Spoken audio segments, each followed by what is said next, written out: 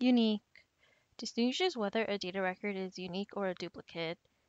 Unique tool has two outputs, the U for unique stream and D for the duplicate stream. Let's first analyze the data by clicking on the text input tool.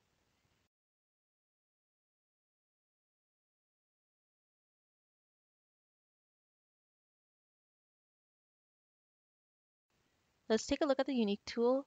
In this example, we have selected the city column as a unique field.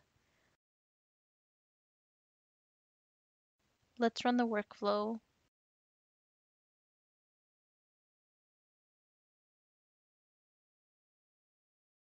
Let's take a look at the unique for unique output anchor browse tool.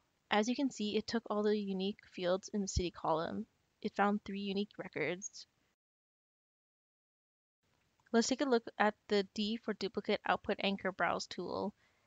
As you can see, it picked out all the duplicate fields in the city column. It found 7 duplicate records.